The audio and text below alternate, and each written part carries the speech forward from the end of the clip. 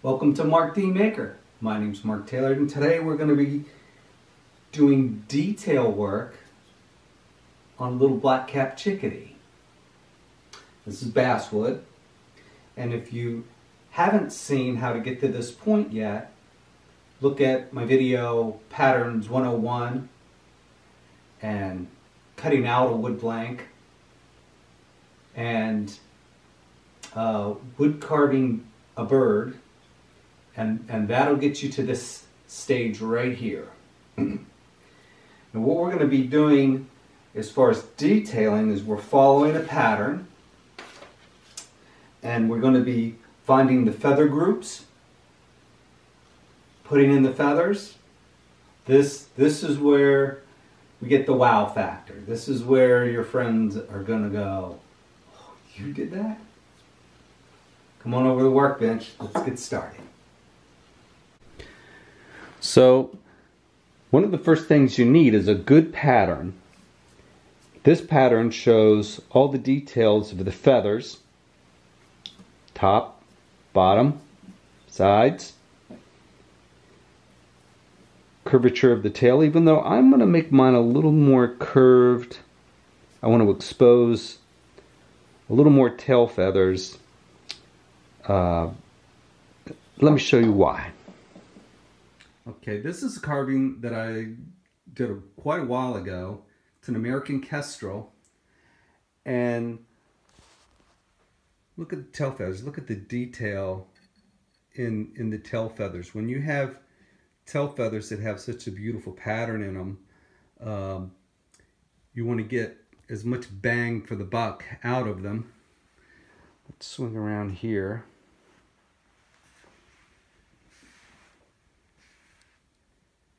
And just something about the tail feathers being a little bit splayed like that is what I call my style. I like that.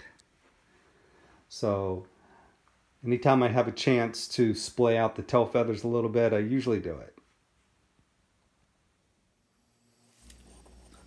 So with this part of the carving, I have the general shape, and I'm going to start paying more attention to the finer details to make sure that the transitions are proper or correct, that my lines are in the right places. And you'll see I'm just kind of going over the whole bird, just doing little corrections on the outer shape of it.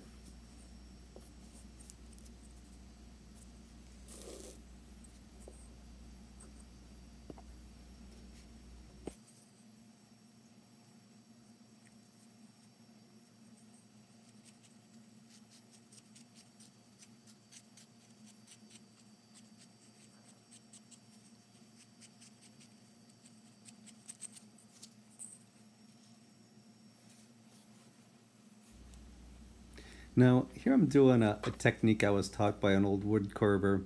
Your fingers are much more sensitive to shape and feel than your eyes are. And it just can help you determine shape and whether it's correct or not. Now, here I'm trying to work out this angle. I think I got that side pretty close. But I had some questions in my mind about it. I started to get a little frustrated, so I just moved on to a different area. So you see I'm moving around a little bit and came to this area. This is a much more simple task to tackle. And so I'm going to work on this for a little bit. I'll come back to the other part when I'm a little bit more confident about it.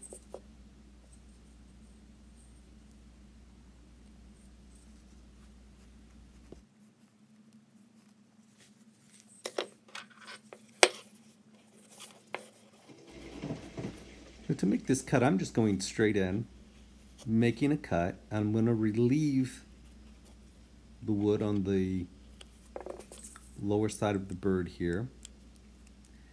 And that's going to give it a little bit of a step.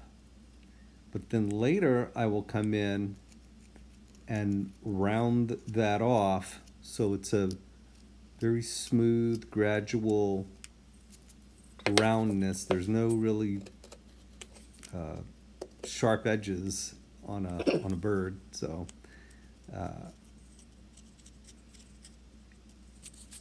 one step at a time, you work towards getting everything smooth, graduated, rounded.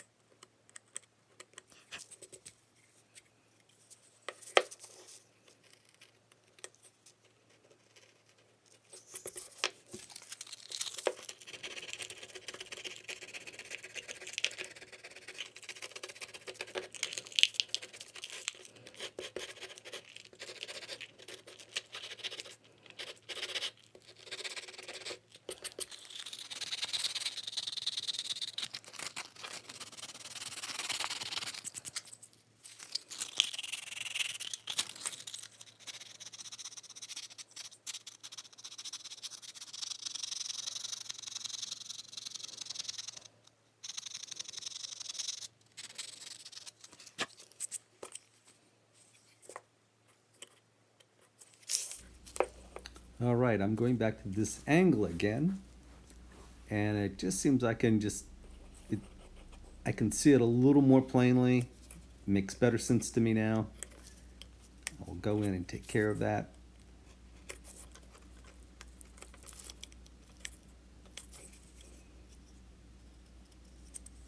And as I move along, it even starts to become more clear to me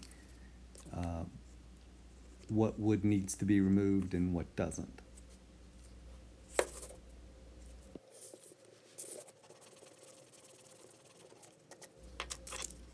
And here, looking just for symmetry, so that angle is the same on both sides. So it looks like the tail is coming out from the bird's body straight and not crooked or at an angle. So if you notice how my thumb is bracing my carving hand, when I'm doing detail work, I always do this. This is important. This is a really, really important lesson. At first, it feels foreign. It doesn't feel natural. The more you do it, the easier it becomes. I don't even think about it anymore. This is how you gain control. This is how you don't cut yourself.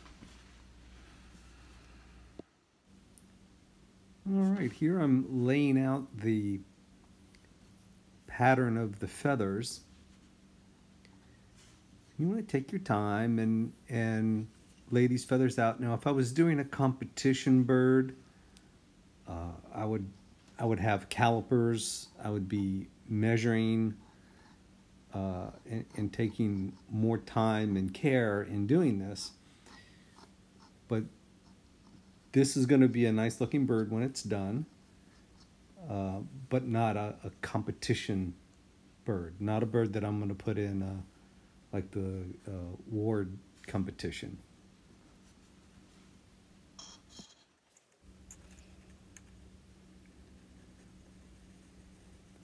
Here I'm drawing in the tail feathers. Now, the thing to remember about the tail feathers is the most center feather is on the very top, and these feathers stair step down to and outward towards the lowest feather. But this stair step that's there is very subtle. These feathers are thin, and so there's very little difference from one feather to the next. But it needs to be visible, and if you run your finger across it, you should be able to feel the difference. But it's subtle. There's a subtle difference here.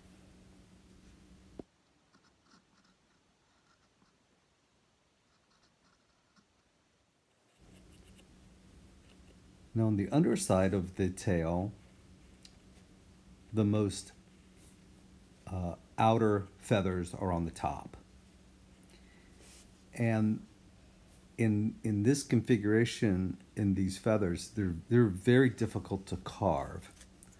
So I'll be using a rotary tool to just slightly relieve those. On the top here, I'm going in with a knife straight in, very shallow cut, and then shave off the slightest bit. I mean, you can see through this wood, it's so thin that I'm cutting off here.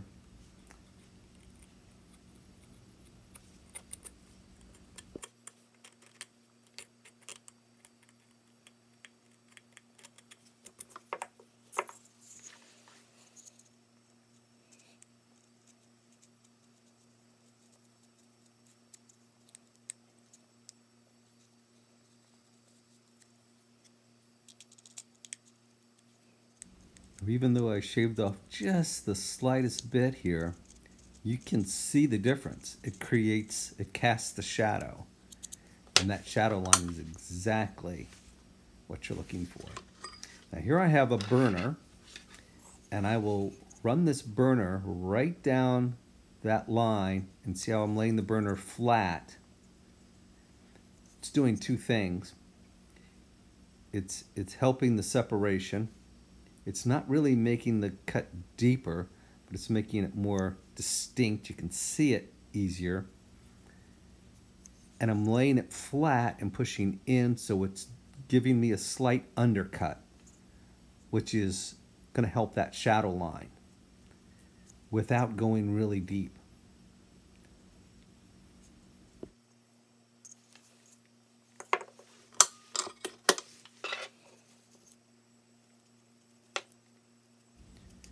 Here I'm just smoothing out the feathers, getting rid of any of the charred parts that are a little dark.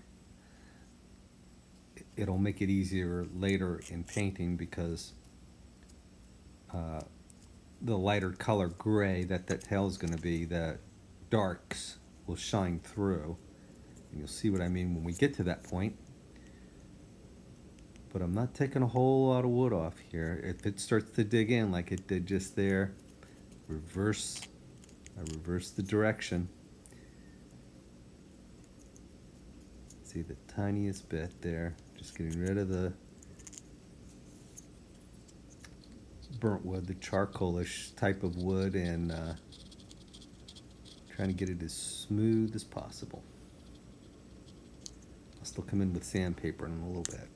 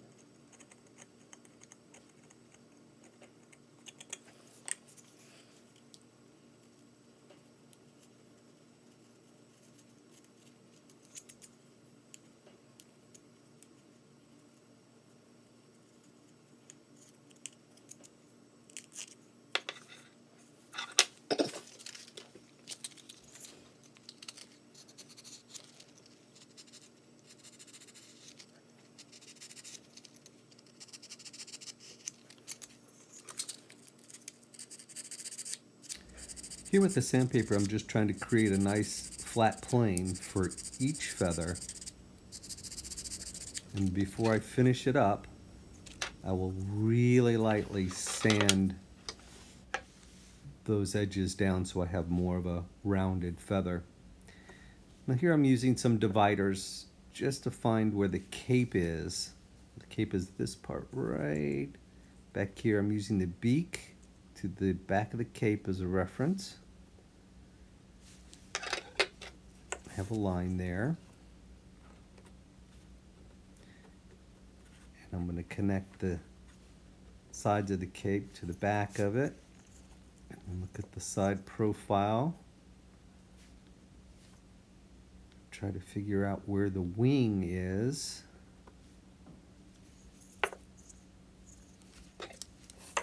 Actually, I'm not pleased with where that line landed.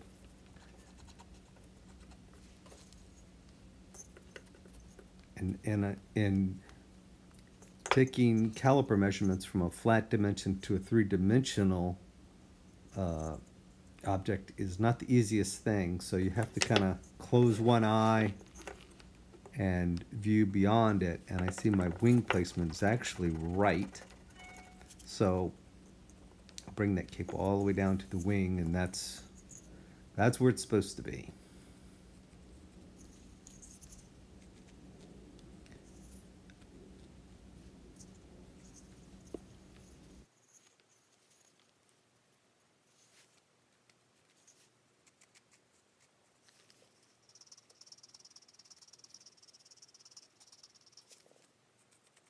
Now normally while I'm carving, I will have multiple pictures, books opened to reference the bird that I'm carving. To simplify it and make it less confusing for now, I'm using just this one pattern. This is a really nice pattern. It has a lot of information on it. And so I'm just that for now. Here I'm starting the feathers that protrude out of the back of the cape of this bird. Using the pattern as a reference, I'm constantly referring to it.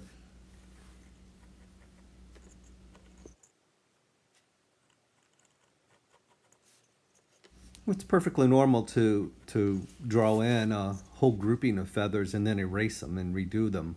It's just part of the process. You put them in, you look at it, and if you're happy with it, that's great. If not, erase it. Start over. I do that a lot.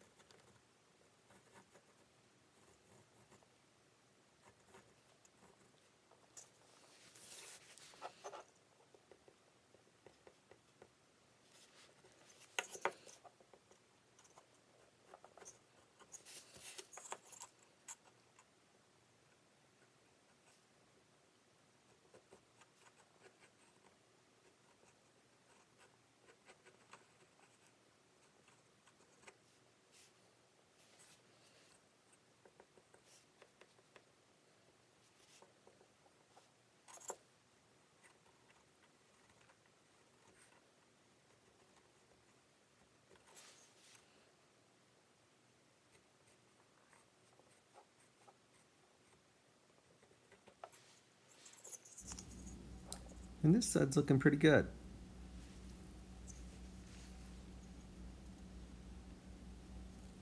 Feathers, the primary feathers go straight back and slight curve to them. I'm pretty happy with that. So now it's time to get out the burner and the rotary tool. And please share, like, subscribe, and I'll see you next time.